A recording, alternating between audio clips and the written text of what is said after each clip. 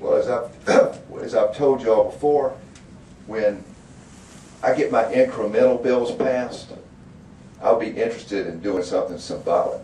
But as long as I've got breath and as long as I can do something that matters, that might save a child's life, that's what I'm interested in doing.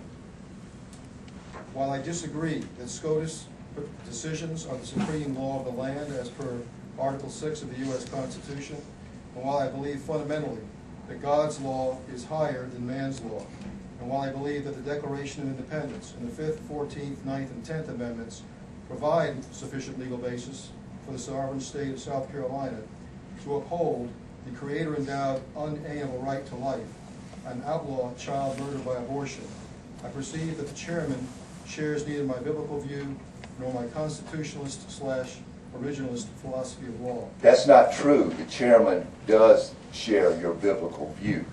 However, the chairman wants to be effective in this issue. And you don't care whether you're effective or not. You're about symbolism.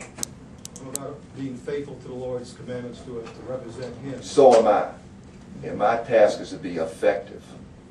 I'm not called to success or effectiveness. I'm called to faithfulness and obedience. So am I. Okay? It was time for that bill in 2005. It's not time for this bill now. It's now time for the incremental bills, like 24-hour period, like born alive bills. I have a different view on